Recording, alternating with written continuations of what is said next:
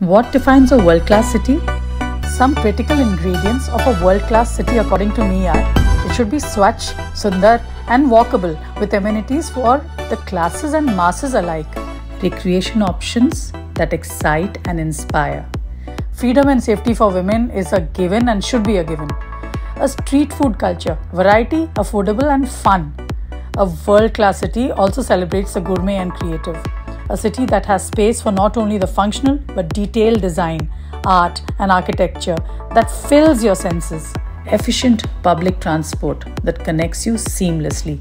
Of course, employment opportunities and equal ones at that.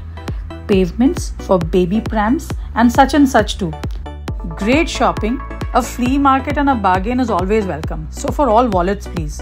A friendly city, according to me, is a world-class city. A culturally curious and informed people. Also, a world-class city boasts of patrons of arts, an audience that buys tickets. Because if you're paying for an experience, you have every right to want a world-class venue in your city.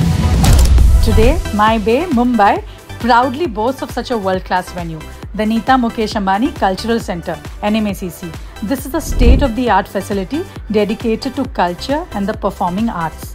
And I'm absolutely privileged and honored to be the first solo artist across the globe to grace its glorious Grand Theatre on the 12th of August 2023.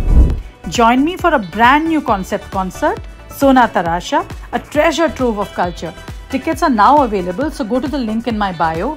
And yes, I can't wait to see you and hopefully blow your mind away.